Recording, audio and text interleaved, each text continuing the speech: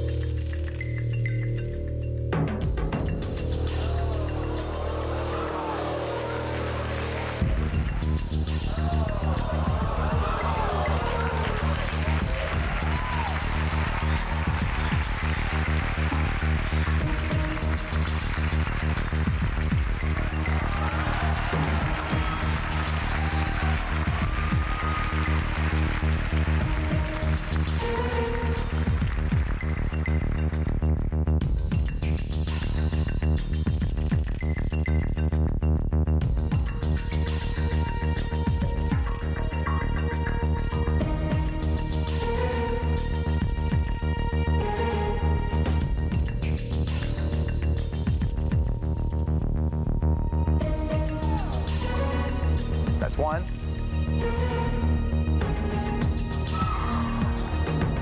Two.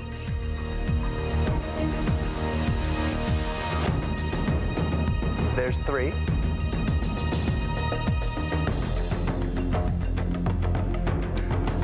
That would be four.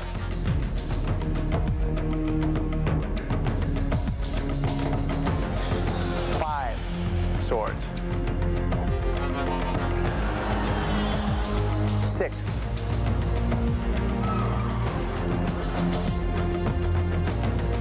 The man has now swallowed 7 swords.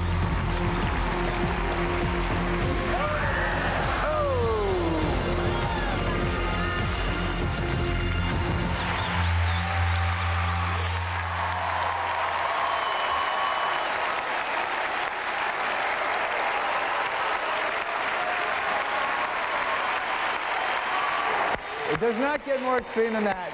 Brad Byers, his sword, and his spleen. Thank you very much. We're just getting started. More extreme variety when we get back. Tennis rackets, arrows. A little while back, we introduced you to Brad Byers, who set a new Guinness record by swallowing 8 27-inch long swords. We told you then that Brad takes things to the extreme. Well, he's back with Mark Thompson in our Guinness studio. We're about to witness a new category in the Guinness book. Brad Byers will be attempting a new Guinness record that will earn him the title of the Human Toolbox. You're not going to believe what you're about to see. I assure you it's true. There are no tricks involved. If you're at all squeamish, you may want to turn away from the television set, and certainly do not try this. Brad, stage is yours. Thank you. I have here a 5-inch long spike. and a walnut board and a 16-ounce claw hammer. I'm going to attempt to literally nail this board to my face. Oh my God.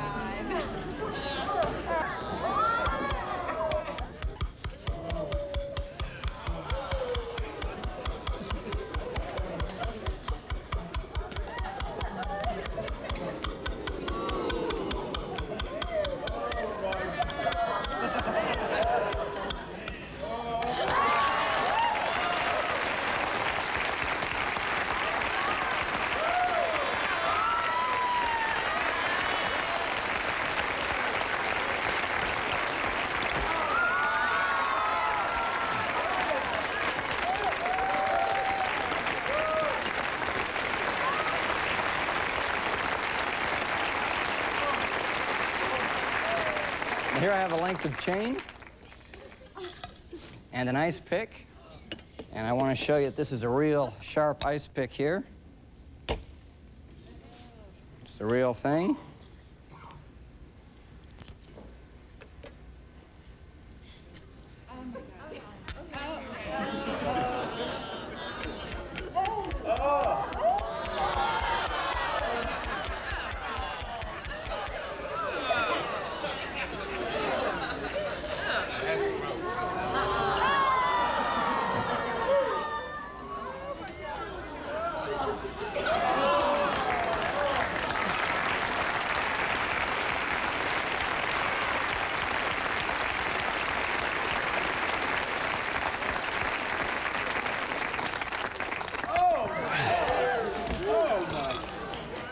Of course, it should be quite obvious you shouldn't try this at home. The ice pick or the nail or whatever implement I'm using actually enters the left nostril, goes under the sinus passages, continues above the roof of the mouth, and the point of the nail stops just 3/16 of an inch away from the brainstem. Oh. Now here I have just a little board. I want to show you that this drill is the real thing.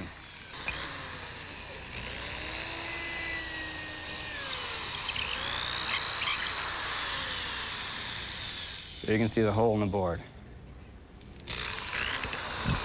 Now I'll attempt something that's never been done before with a real drill bit. I'll attempt to drill into my own head. Oh my God. I have to be extremely careful. If I aim up too much, it'll catch on the sinus passages. Too low, it'll come out the roof of my mouth. Too far back, and I've drilled into the brainstem.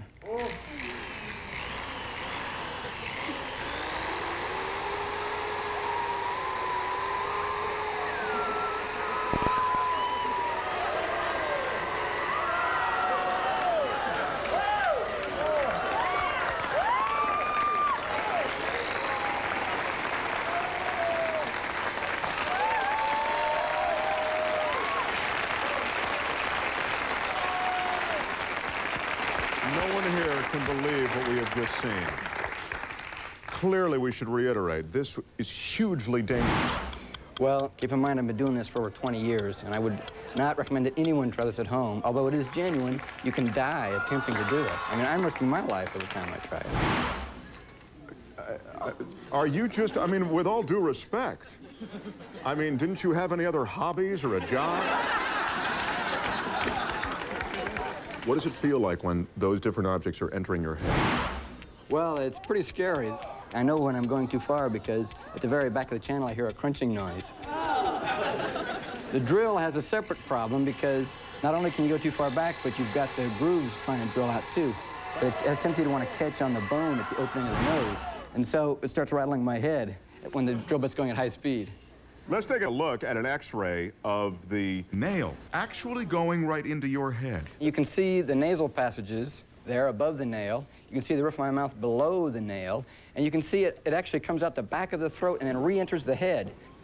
Doctors tell me that one day I'm going to keel over on stage because the nail channel seems to be working progressively further back. I must tell you, while it's, I think, really definitely the edges of what anyone should ever see, you gave us a very, very intense few moments here, and we thank you for that. Brad Byers, everybody. A Guinness World Record, the Human Toolbox. done, Guinness. All right, the number of bubbles you must blow must exceed 100. Our Guinness judge is ready with the clock. Brad will now put Cruella into position. He's got to be careful.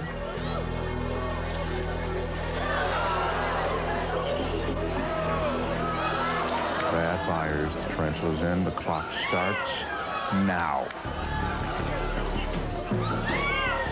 A slow start. Now he's flowing. 20 seconds left. 15 seconds left. He's got to get that wand a little further. 9, 8, 7, 6, 5, 4, 3, 2, 1. Time.